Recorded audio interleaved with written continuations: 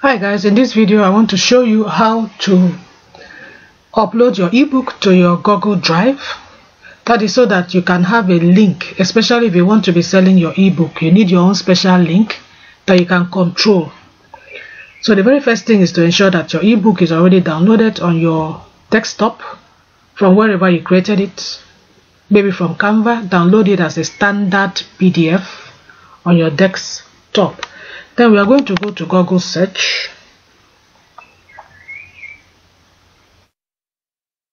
Now when you get to Google search and you are on your Google account, this is my Google account, as you can see, so that's my Gmail account. You get to these places, you have these three boxes, and just click it, and once you click it, all the Google whatever that you need comes out, and you can see here Google Drive. You click on Google Drive, to take you straight to your Google Drive. When you get to your Google Drive, we are going to upload that ebook that we have on our desktop. If you come to the left side of your Google Drive and just take a look at this place, see this place that is written new. That is where we are going to be clicking, but I have to wait until everything uploads. I have a lot on my Google Drive, so it's taking time. It has not finished. Good. So just click on new and it will tell you file upload. So you click on file upload to open up your desktop for you, and then you're going to get that particular file that you've already uploaded on your desktop, and just click on it and then open. And then you see it will start downloading it right here.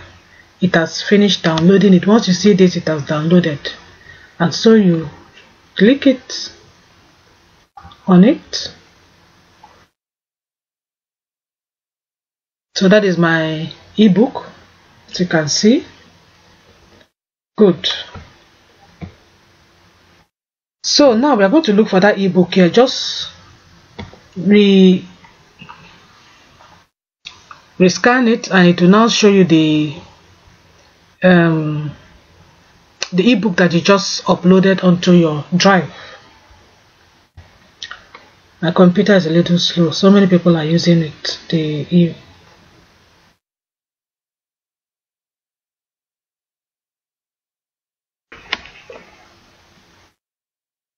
Bear with me.